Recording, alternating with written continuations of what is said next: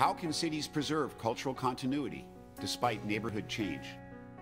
Take Pittsburgh's Hill District, once a bustling multi-ethnic enclave of 55,000 people, now home to only 9,000. Longtime center of the city's black community and with a large Jewish population until the 1950s, its lower hill was completely demolished as part of Pittsburgh's aggressive redevelopment efforts. Thousands of people were uprooted. And the end result?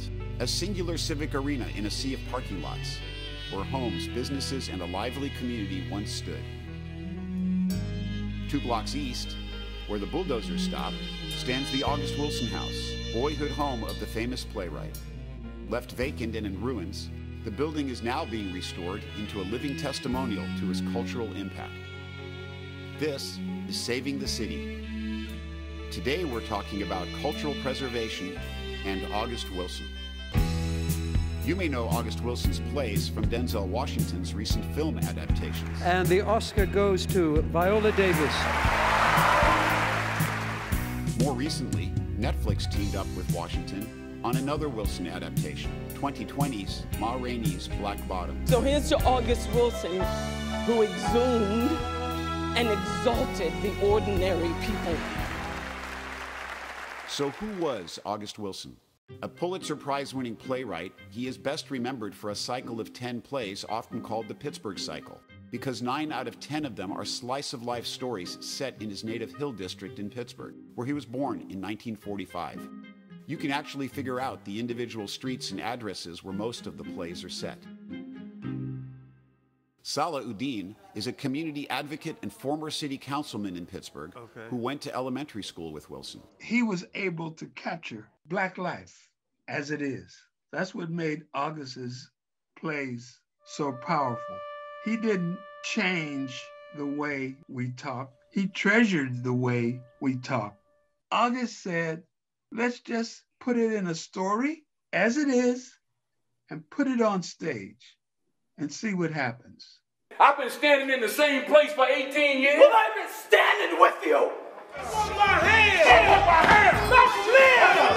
Here, this is the business. I can tell you who to sock it to.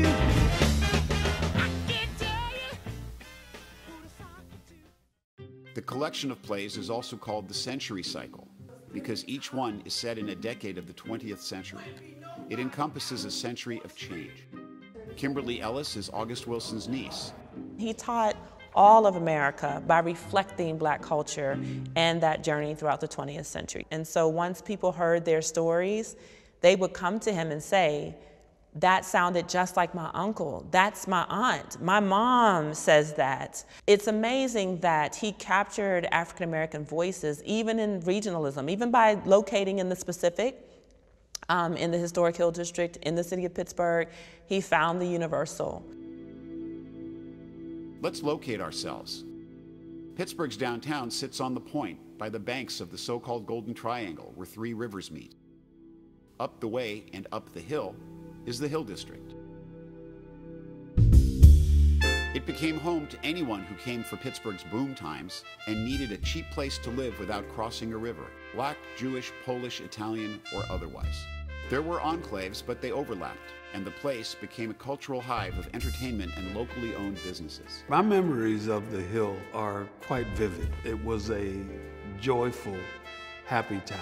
We didn't have a lot. We were a poor, working class family, but we enjoyed watching the weekend parade of people going up and down Fullerton Street.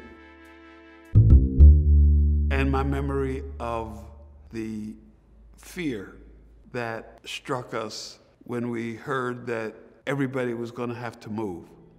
In the spirit of urban redevelopment starting in the 1950s, the city declared most of the area a slum, and it was raised to make way for a shiny new civic arena.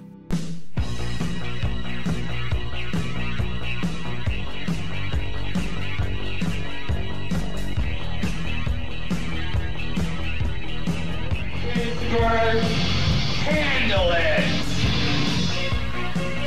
8,000 people were displaced by this demolition and devastation of our community. The powers that be decided to give all of the development rights to all of this land to the Penguins hockey team. And so now we have to negotiate with the Pittsburgh Penguins about what's going to be built on this area. The arena was eventually declared obsolete and demolished in 2012, leaving only the parking lot. It was as though half of our body had become amputated. Once the city had to make a decision about where people were going to move, they decided, unfortunately, to base that decision on racial grounds that continues to plague the city to this day. Pittsburgh is a very racially segregated city. This is not to say the neighborhood was entirely destroyed. The Hills residents organized to protest, drawing a line at Crawford Street. The August Wilson house was saved by being just a couple of blocks up the hill. Paul Ellis is August Wilson's nephew. So we are in the official August Wilson house. The house was very meaningful for him, not only because it was where he grew up, but because of he knew it would represent a unique opportunity to preserve his legacy at some point. He said that he didn't want it to be a museum, and so we were on the same page about that from the beginning. We're going to have a wide variety of programming. There will be reading roundtables, there'll be writers' workshops, there'll be significant signature theatrical productions, so that people could actually take advantage of opportunities that aren't ordinarily afforded to them, especially in the African American community. More than just an arts center, the house is intended to be an anchor for revitalizing the whole neighborhood. The beautiful thing is that Hill residents came together and developed their own master plan. We actually have our own community-centered master plan. We stuck together for 2.5 years. Now I'm so proud of the community residents because it's a very boring process. All that to say, there were very few rewards, you know. There wasn't even great food at the meetings and things, you know. We didn't even have like many incentives. But the love of community and the caring, that's extremely important because the August Wilson House does not stand alone. Local architect Rob Fuffman is helping to realize the plan. I learned more and more about the importance of the Hill in our cultural history of not only our city, but our country. And so as an architect working on questions of rebuilding through preservation, I've found these projects to be very rewarding because they sort of fly under the radar screen. They're not the big super fancy projects that everybody's pointing to say this is our future. It's the little projects that make a difference as catalysts in our neighborhoods. And August Wilson made it very clear he did not want it to be a museum. He wanted it to be a place of life and teaching the next generation of artists. And so it's a very unique opportunity to find a way to reconstruct and rebuild and restore that house to achieve those goals. Washington was at the August Wilson House in the Hill District today. He's been trying to raise money to save the historic home, and today they made a big announcement. The words of August Wilson have spoken to Washington, so much so, he's leading the way to raise monies to complete the transformation of the August Wilson home. I love August Wilson. He touches my soul, our souls, in a way that no one I've ever read has. It's surreal. He's got to go because we got people inside waiting to give us money. It's the nature of cities to change, but that doesn't mean their cultural threads have to be irreparably torn apart.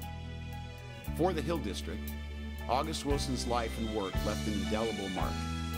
Perhaps fittingly, in 2021, the U.S. Postal Service memorialized Wilson with a forever stamp.